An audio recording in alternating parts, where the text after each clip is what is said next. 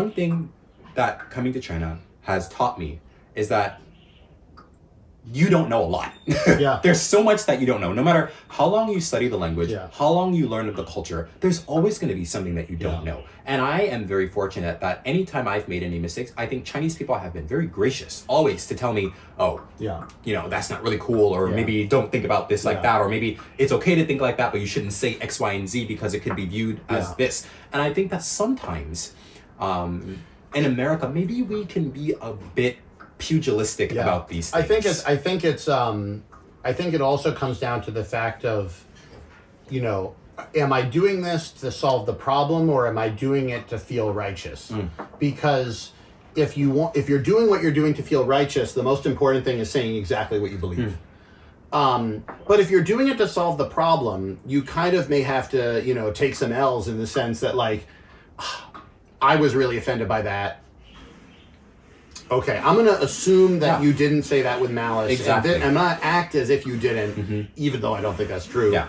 But because I'd rather live in a world where, like, if I tell you this way, you may actually change the way you think. Exactly. But if I just fire back with what I think is right, even though that's, you know, it's not like you want to hold back what you think is right, but if I just fire back, then, like, we don't get anywhere. Exactly. And so a lot of the ways that I deal with the cultural challenges, I think now, and involving China is like this as well. There are a lot of people who say stuff that I feel angry with or whatever, but, like, you gotta treat them almost as if they didn't come from a place of malice. Exactly. And weirdly enough, you can almost drag them back to not being in a place of malice Exactly. if you do that.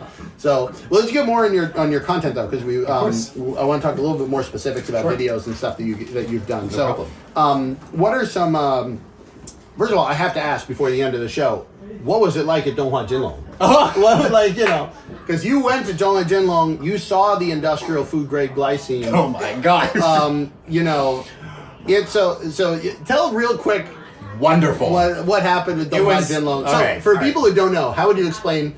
Give me 30 seconds on Donghua Jinlong, just for people that haven't seen the memes. Donghua Jinlong is a meme that was... It's basically an absurd meme that kind of got popular on TikTok and on Instagram because their marketing was very absurdist, and it just got... It's a Chinese factory that produces glycine. Produces glycine. What is glycine? It is a food additive that is put in a lot of different things. It is it is something that humans can naturally get through their diet, but it's usually used as an additive to, you know, help nutritional kind of supplement. Okay. Yeah. So they make glycine, and there's a type of Chinese advertising that works well here, but just seems absurdist in the West, where they're just very forthright and honestly telling you how good the product is. We've kind of moved past it. Wonder Bread, it tastes great. Yeah. Like, you can't do that anymore. But they're just like, let us show you our factory. Let us show you how we produce the best food grade glycine. It's great. It's great glycine. I mean, and I have to say, I was pounding that stuff before it got big. But you know, we put glycine in everything in my home. But no, but like, so you actually living in China though, you have this meme about this glycine factory, and you're just like, I can actually go there thanks to the great public transport. It was incredible. I just had this idea one day. I was like, I'm gonna go. I'm actually gonna go. I'm glad I saw that video because I was thinking of doing that, and I was like, and then you actually did it. I was like, oh, I'm not doing it now. Like, somebody else already went there. It was great. They treated me so well. They I went all the way to the factory. I got on the Gaotie. I took it to Shijiazhuang, and then I got off, took a cab. And I'm sure the cab driver was probably like, "Where's this guy going?" Yeah. And then I remember even when he dropped me off, he's like, "Here." I'm like, "Yeah."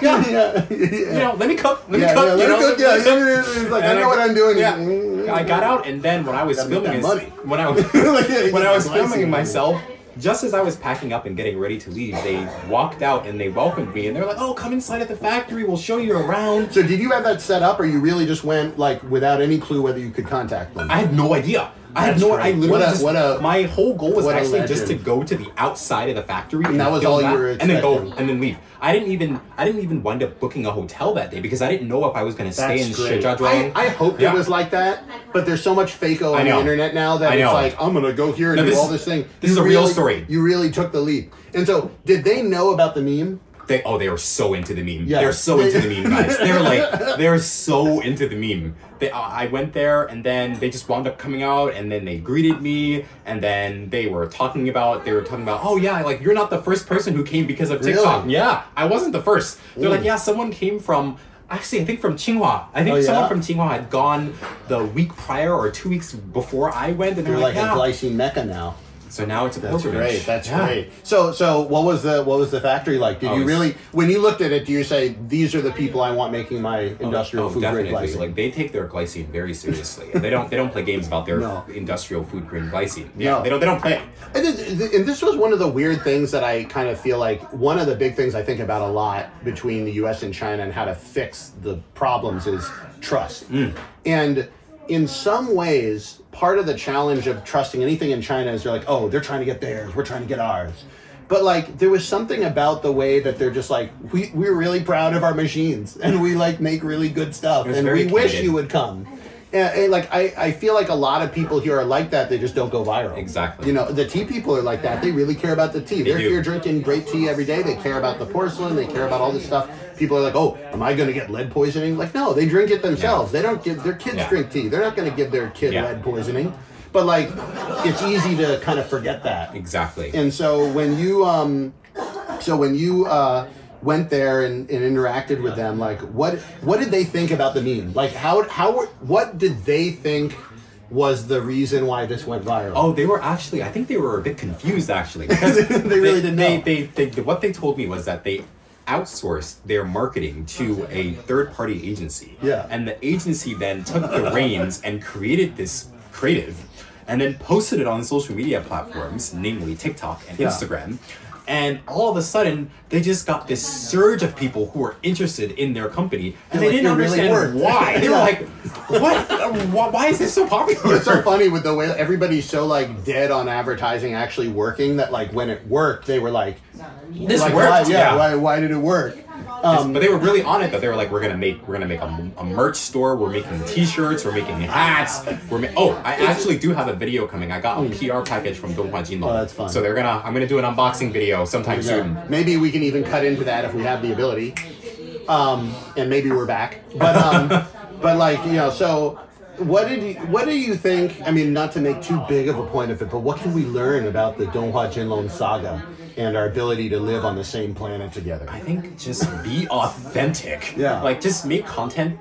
Just do things. Yeah. You know, I would say that in my time, it's almost like Nike is instead of just do it, just do things. This is, I think.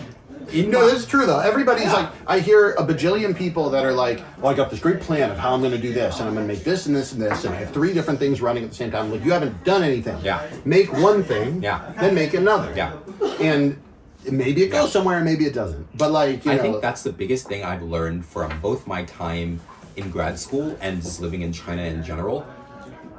Just be yourself, and just, if there's something that you want to do, just do it. Yeah. I know it sounds so inane to make this, point.